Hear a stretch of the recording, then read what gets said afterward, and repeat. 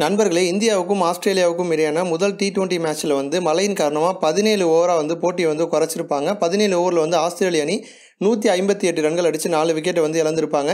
இந்திய பந்து வீச்சாளர்கள் அப்படின்னு பார்க்கும்பொழுது குல்தீப் யாதவ் 2 விக்கெட் எடுத்திருப்பார். பும்ரா மற்றும் கலீல் அகமது இவங்க 2 பேரும் தலா 1 விக்கெட் எடுத்திருப்பாங்க.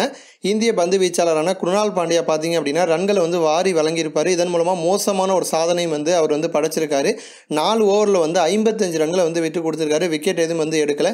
அதுலேயும் குறிப்பிட்டு சொல்லணும் அப்படின்னு பார்த்தீங்கன்னா 14வது ஓவர் குருணால் பாண்டியா வீசியிருப்பார். அந்த ஓவரில் ஆஸ்திரேலிய அணியோட மேக்ஸ்வெல் பார்த்தீங்கன்னா ஹேட்ரிக் 6 அடிச்சிருப்பார் குருணால் பாண்டியா ஓவரில். அதே மாதிரி ஆஸ்திரேலிய அணி பார்த்தீங்க அப்படின்னா ஒட்டுமொத்தமாகவே 9 6 தான் அடிச்சிருப்பாங்க. அந்த 9 6ல் 6 6 பார்த்தீங்க அப்படின்னா குருணால் பாண்டியாவுடைய ஓவரில் தான் ஆஸ்திரேலிய அணி அடிச்சிருப்பாங்க. மோசமான சாதனை என்ன அப்படின்னு பார்த்தீங்கன்னா T20 போட்டியில் ஒரு இந்திய பந்து வீச்சாளர் அதிகமாக விட்டு கொடுத்த ரன் அப்படின்னு பார்க்கும் பொழுது சஹால் பார்த்தீங்க அப்படின்னா சவுத் ஆப்பிரிக்காவுக்கு எதிராக 64 ரன்களை விட்டு கொடுத்து முதல் இடத்துல இருக்காரு. 2வது இடத்துல ஜோகிந்தர் சர்மா இருக்காரு. இவர் 2007 இங்கிலாந்து அணிக்கு எதிராக 57 ரன்கள் விட்டு கொடுத்து 2வது இடத்துல இருக்காரு. இப்போ 3வது இடத்துக்கு குருணால் பாண்டியா இருக்காரு.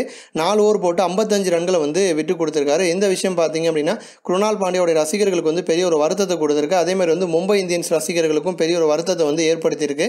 இருந்தாலுமே அடுத்தடுத்த போட்டிகள் குருணால் பாண்டியா சிறப்பாக விளையாடணும் அப்படின்னு அவங்க எதிர்பார்க்குறாங்க. இது போன்ற இன்னும் பல சூப்பரான ஸ்போர்ட்ஸ் செய்திகளை தெரிஞ்சுக்க ரெட் கலர் பாக்ஸை கிளிக் பண்ணி நம்ம சேனலை சப்ஸ்கிரைப் பண்ணுங்க. கூடவே பக்கத்தில் இருக்க பெல் சிம்பலையும் கிளிக் பண்ணி எங்களுடைய அப்டேட் செய்திகளை உடனுக்குடன் தெரிஞ்சுக்கோங்க. நன்றி.